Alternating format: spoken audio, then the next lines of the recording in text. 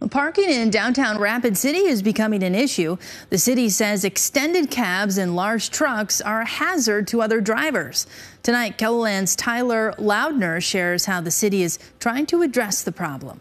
Finding a parking spot in downtown Rapid City is often a challenge. When you add in larger vehicles blocking the driving lane, the difficulty increases. Generally, in the areas where traffic is more congested, those are the areas where those vehicles are very noticeable and causing problems. With the parking ramp closed, it kind of made it tighter fitting all the way down Main Street, St. Joe. And also two larger vehicles are parking on the street.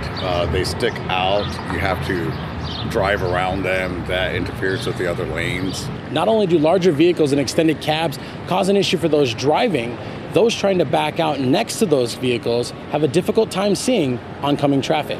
One solution may be to park off the main streets and take a longer walk to your destination downtown. If they can't fit into a parking space on St. Joseph Street or Main Street, the best alternatives are 6th Street or 7th Street. Those cross streets have a little bit more room. The city office hopes locals can spread the message to make driving downtown this summer a breeze. In Rapid City, Tyler Loudner, KELOLAND News.